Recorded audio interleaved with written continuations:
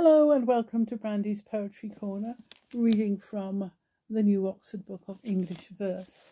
This poem is by Sir Walter Ralegh, more famed for seafaring perhaps for some people than his poetry. He lived from 1552-ish to 1618. He was beheaded. Now, I don't know when he wrote this poem, but it would appear it's supposed to be just before he was beheaded. The reason I'm reading it is because the first little verse I've known for years and years, because it's about pilgrimage, and I don't think I ever realised there was more to it than that. So, this poem is called The Passionate Man's Pilgrimage, supposed to be written by one at the point of death, by Sir Walter Ralegh. Give me my scalloped shell of quiet, my staff of faith to walk upon, my scrip of joy, immortal diet, my bottle of salvation, my gown of glory, hope's true gauge, and thus I'll take my pilgrimage.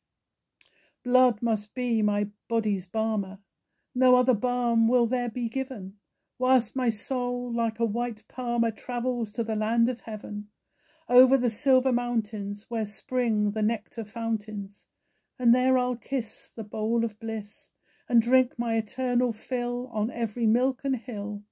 My soul will be a dry before, but after it will ne'er thirst more.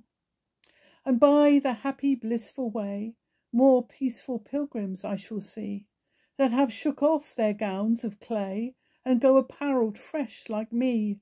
I'll bring them first to slake their thirst, and then to taste those nectar suckets, at the clear wells where the sweetness dwells, drawn up by saints in crystal buckets. And when our bottles and all we are filled with immortality, then the holy paths we'll travel, strewed with rubies thick as gravel, ceilings of diamonds, sapphire floors, high walls of coral and pearl bowers. From thence to heaven's bribeless hall, where no corrupted voices brawl, no conscience molten into gold, no forged accusers bought and sold, no cause deferred, nor vain spent journey, for there Christ is the King's attorney, who pleads for all without degrees, and he hath angels, but no fees. When the grand 12,000,000 jury of our sins with sinful fury 'gainst our souls black verdicts give, Christ pleads his death, and then we live. Be thou my speaker, taintless pleader, unblotted lawyer, true proceeder. Thou movest salvation even for alms, not with a bribed lawyer's palms.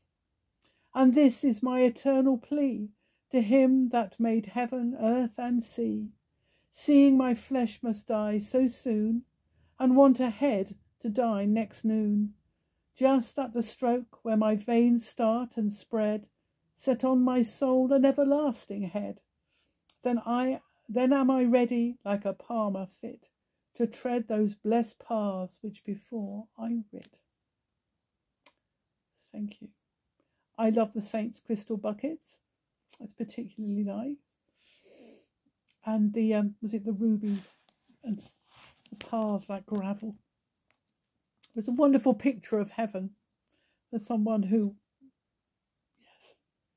is facing death fairly soon. For other poems read by me, look me up, Brandy Pearson, on YouTube. Thank you.